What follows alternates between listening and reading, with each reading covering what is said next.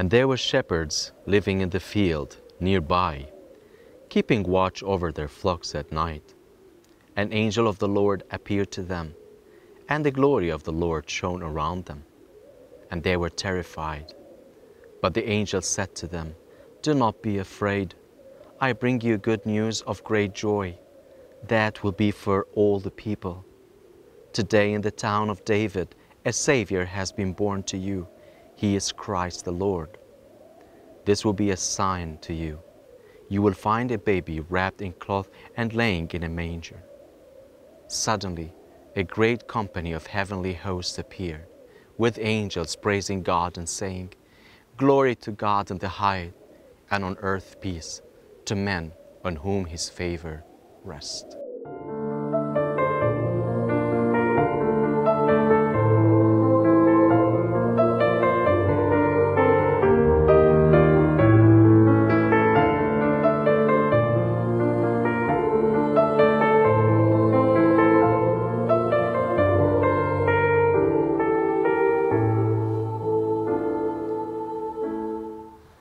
Here I am in the vicinity of Bethlehem, in the area known as Migdal Eder, or the Flock's Tower, as known from ancient times.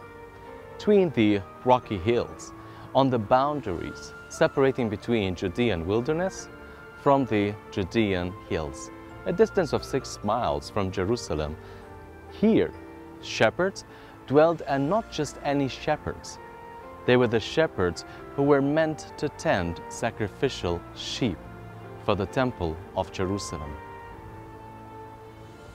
I'm holding a lamp in my hand, while actually it should be on my shoulders. This way it gets used to my smell and voice, so to follow its shepherd wherever he goes. It is of the Awasi breed known for its fat tails, originated from Mesopotamia, which is nowadays southern Iraq. Usually, shepherds lived nomadic life, moving from one place to another after water and green pastures. But these shepherds were different. They have settled in one area, as we hear from Jewish sources, that 30 days before the Passover, shepherds were near Jerusalem, supplying sheep for sacrifices. In spring, they got the green pastures. Around them, early summer, they lead them into the harvest fields, grazing on the root of the barley and wheat field. While in summer, they wandered at the nearby hills of Judea, where wild trees grew, and in winter they had to tend their sheep, bringing them food right at the cave stable. Lambing season, which would start between June and November, so newborn lambs had to be taken care of during winter, keeping them warm and feed and away from harm. It was then on that winter night, on the 25th of December, that shepherds watched their flocks destined for sacrificial services in the very same place, consecrated by tradition as that where the Messiah was to be first revealed. Micah 4, "As for you, watcher, tower of the flock, Migdal Eder, stronghold of daughter Zion, the former dominion will be restored to you. Kingship will come to daughters Jerusalem." This is what we should imagine when angels appeared to the shepherds while guarding their sheep, sitting at the entrance of a cave around the fireplace at the foothills of Bethlehem in the cold month of December. But let's have a closer look at the shepherds 2,000 years ago.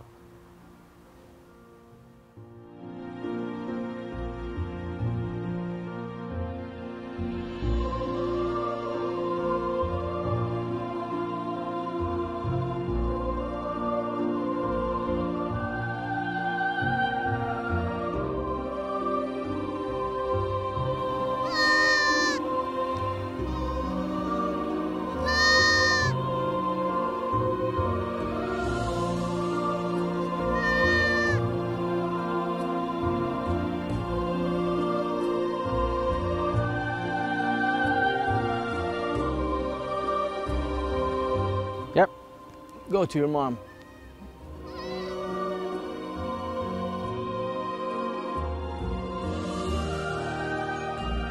Shepherds keeping watch in the field nearby, tending flocks with agriculture, form the basic of the Palestinian economy, and sheep raised on the hillside around Bethlehem may well have been destined for the temple sacrifice in Jerusalem. The dryness of the ground made it necessary for the flocks of sheep and cattle to move about during the rainless summer, and to stay for months at the time when it is isolated area for the owner's home. Hence, hereby sheep was an independent and responsible job. The Gospels give us an insight into the life of the shepherd, as in Luke 15 and John 10. We hear that sometimes the owner himself or his son did the job, but usually it was done by hired shepherd, who only too often did not justify the confidence responsible in them. John 10, 12-13. Some of Israel's greatest heroes were shepherds, like Abraham, Isaac, Jacob, Moses, and David. Psalm 23. And Jesus, in his teaching, compared God taking care of his people like shepherd taking care of his flock. But it seems that in the 1st century AD, as we read from the 1st century AD sources like the Mishnah, the Gospel of John chapter 10, and even that of Philo of Alexandria, the shepherd, had a bad reputation for being dishonest and even thieves. There is no evidence that the shepherds, the angels, appeared to wear dishonest.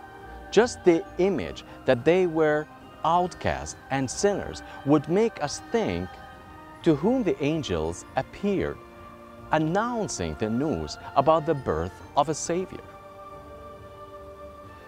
They lived most of the year outside, away from the town people, abiding in the field, live out of doors. Flocks were kept outside in this way from April to November, and sometimes during the winter in suitable location. They were constantly, with their sheep, since the sheep were vulnerable to all kind of trouble. The shepherds made sure that the sheep were safe from wandering off and injuring themselves, as well as danger from thieves and wolves.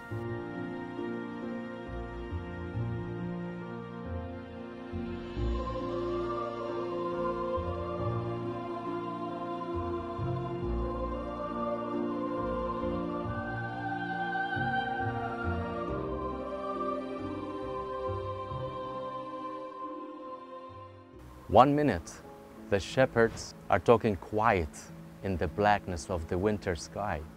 The next moment, the hillside is ablaze with light and blooming with the sound of an angel's voice.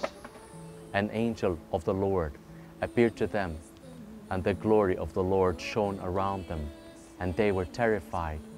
This appearance wasn't at a distance, but up front and personal.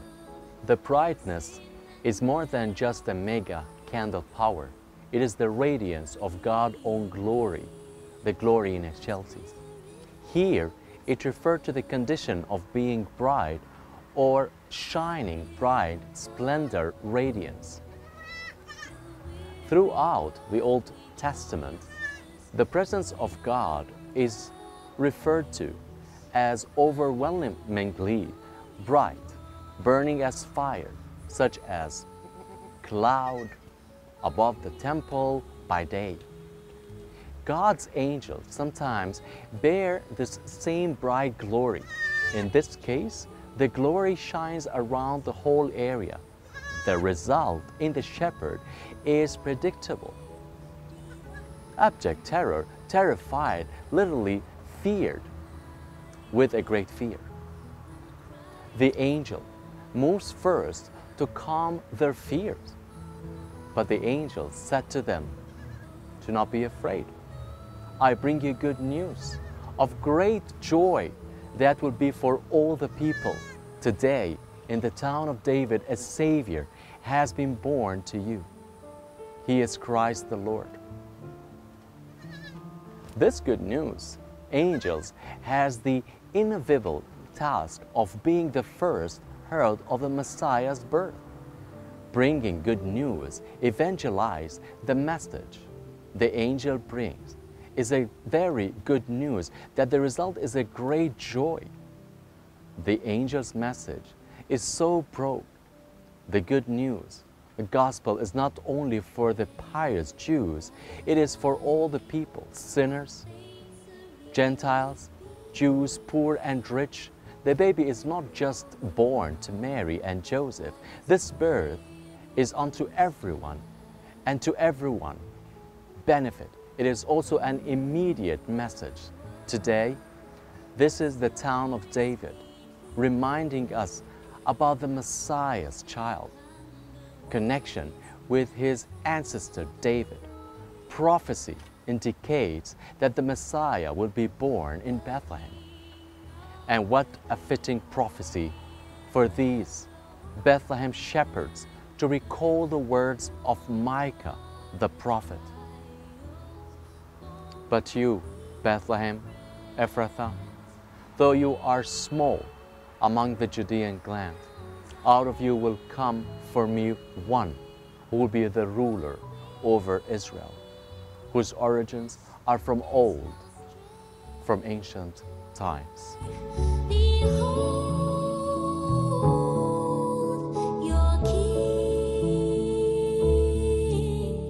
Suddenly, a great company of heavenly hosts appeared with the angels, praising God and saying, "Glory to God in the highest, and on earth peace to men on whom His favor rests."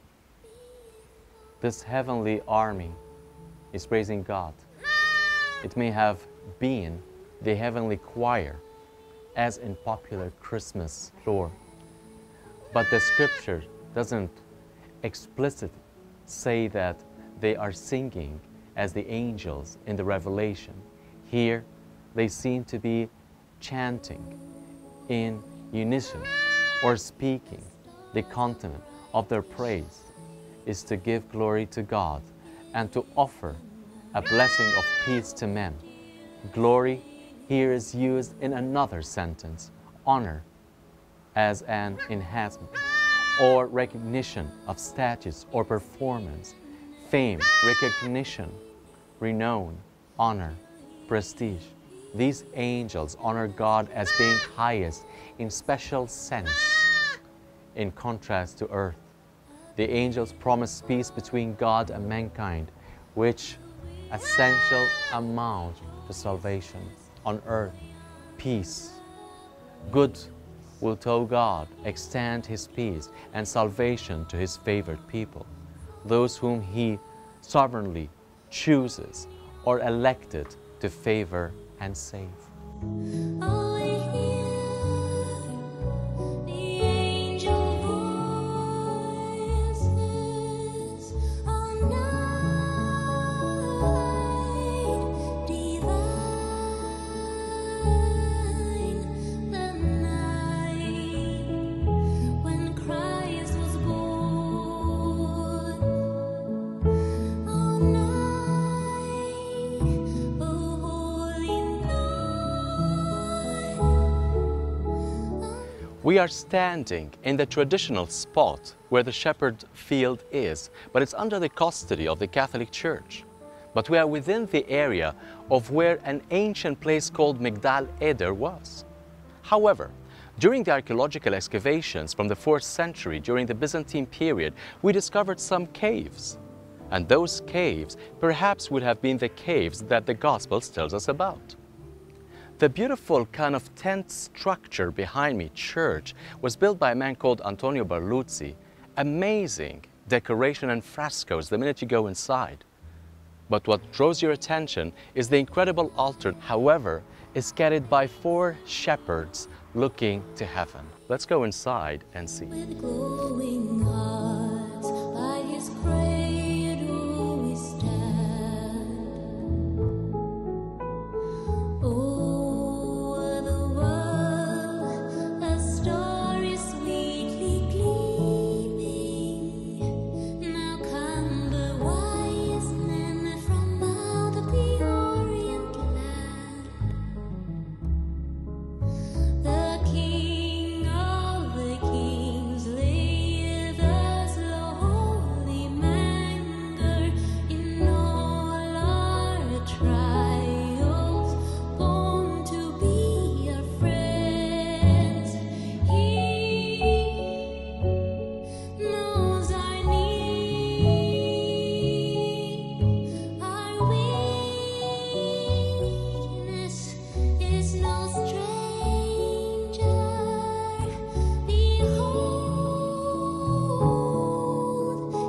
And friends, when the angel went away from them into the sky, the shepherds said to one another, "Let us go to Bethlehem now and see this thing that has happened, which the Lord hath told us." Let's go to Bethlehem. Bethlehem, that provided a solution for a family in need, provided a solution for a nation in need, now is providing the ultimate solution for a world in need. It is the birth of a shepherd that's going to lead us to the Heavenly Father, a new exodus from the sin, but to a new promised land, the kingdom of heaven. Oh,